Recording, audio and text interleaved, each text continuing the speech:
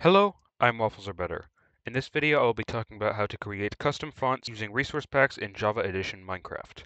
Not only will you be able to make custom fonts, but you can add custom characters using custom fonts, like this over here. This is my channel logo, as you can see, except I have added it into the game using a special custom character. If I talk in chat, you can see that I have changed the capital A into a smiley face, and I have done that by editing the default Minecraft font. And as you can see in chat, I have sent a Telbra message with a custom font that I added in this video that just adds random dots into letters because I couldn't think of any better ideas for a font. But I'm sure that you can, and that's why I'm making this video.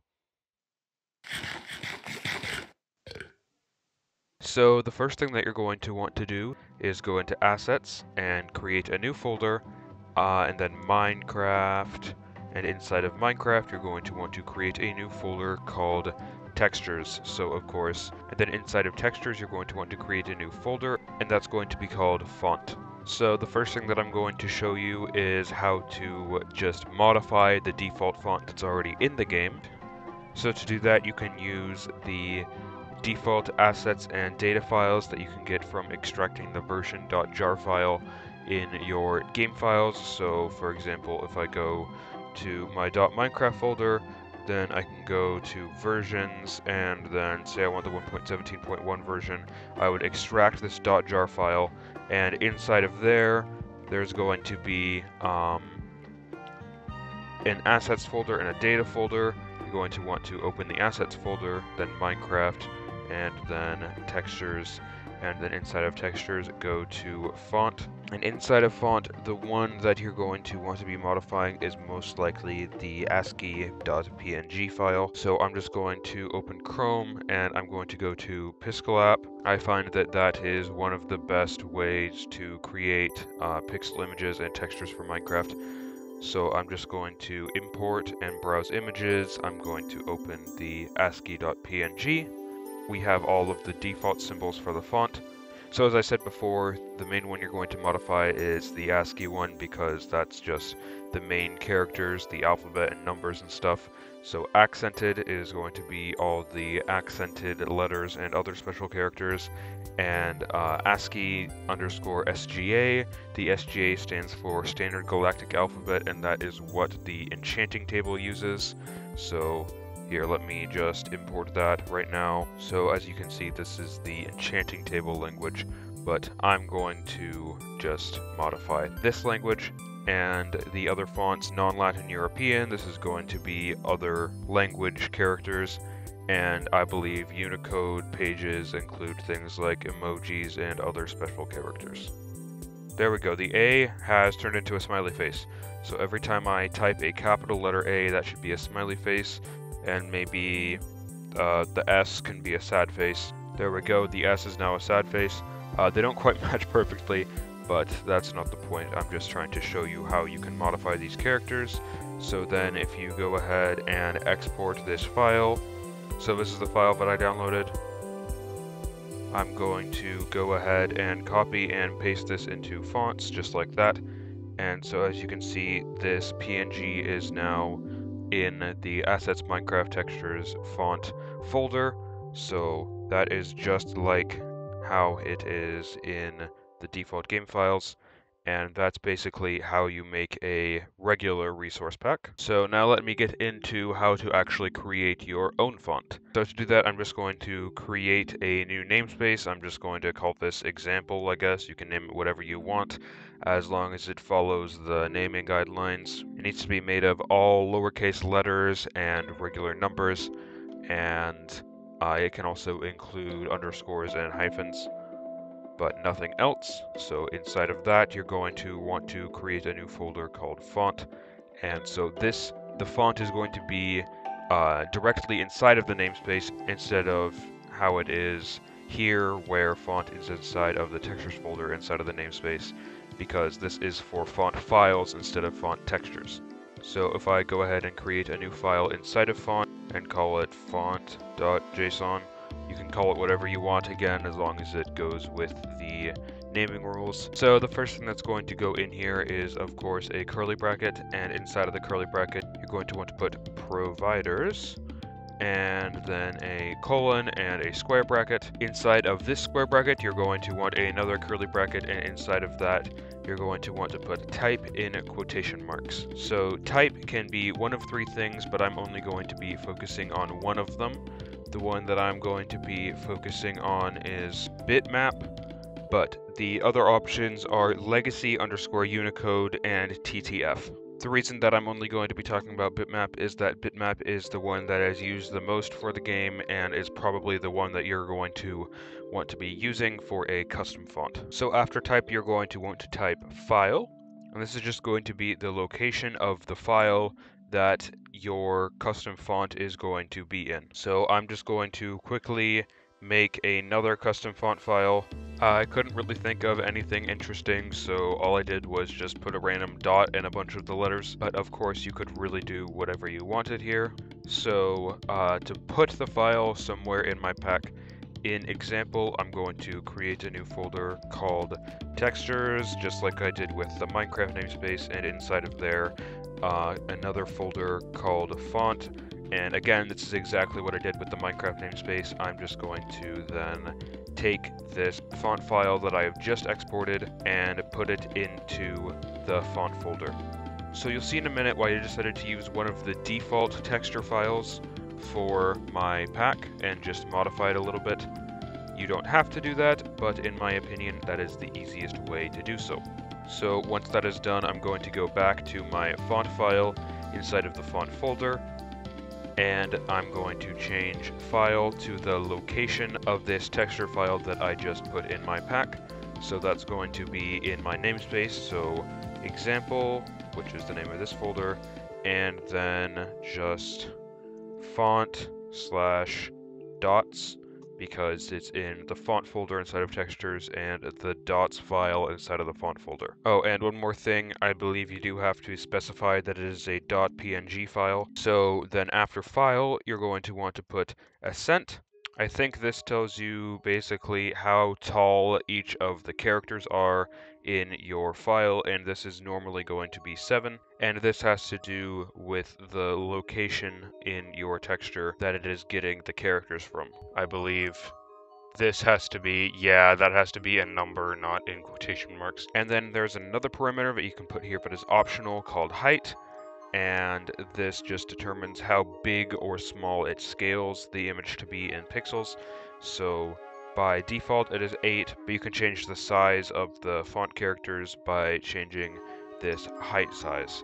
But if you don't want to change anything, then you can just leave the height parameter out of this. And then the last one, which is probably the most important, is the chars parameter, which I guess would be pronounced cares because it means characters. So this is actually going to tell the game which letters or numbers or other special characters your font is representing. So this section, the characters section, is why I use the default ASCII image for my font, which is because it already has what all of the characters are called laid out. So of course you're going to want a square bracket, which I forgot to do before I showed you this, but you need a square bracket, and then you need lists of all of the characters in your file, and I will show you what that means. So as you can see, this is the character 0000, and then if I go back to the font image,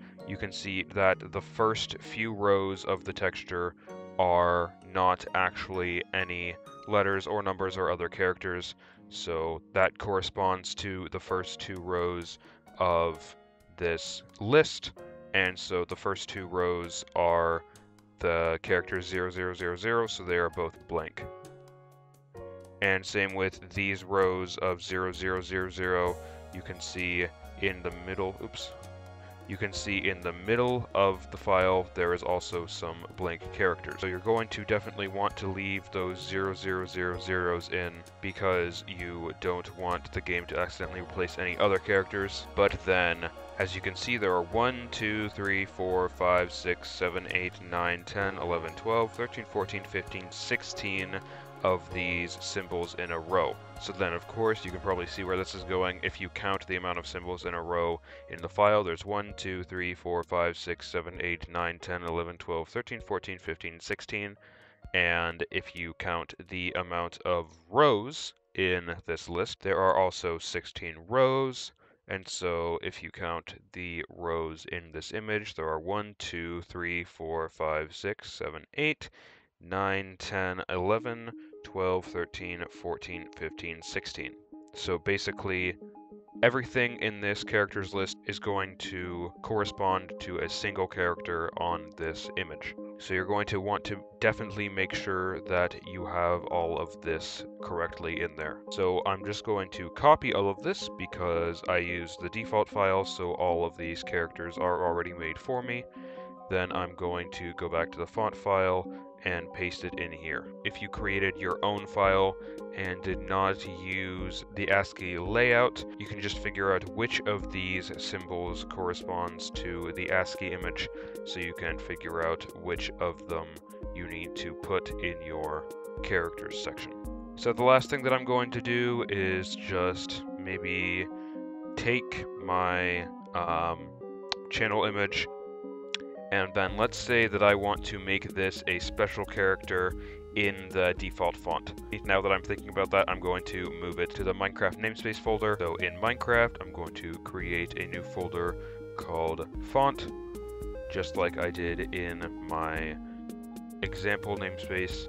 So then once you have the Minecraft font file, I'm just going to go ahead and copy this other font file that I've made and paste it back into the Minecraft font folder. I'm then going to rename font.json to default, and it's very important that you name it default. And so then what I am going to do is just delete all of these in the list. So I have a blank character section, and I'm going to keep the type as bitmap, but I'm going to change the file to the icon file that I just put in the folder. So that's Minecraft, because it's under the Minecraft namespace, and then font, and then icon.png. So let me check what the size that I just put in there was. Assets, Minecraft, textures, font. So I'm going to right click on it and get the properties, and then go to details, and you should see that it is 64 by 64 pixels. So I'm going to go back here and change the ascent to 64 because that's how big it's going to be. And I guess the height should also be 64 because I want it to be the size of the actual image. And then what you're going to actually want to put in characters is something like \UE000. And the reason that you're going to put E000 is that anything that begins with the capital letter E in Unicode is a private use symbol, which means it isn't assigned to any other characters. So any characters or symbols that you create that start with a capital E like this are not going to accidentally override any other existing symbols. So yeah, so this E can be E or F, and any of these zeros can be from 0 to 9, or from A to capital F. So an example is, yeah, needs to be just a regular number, not in quotation marks.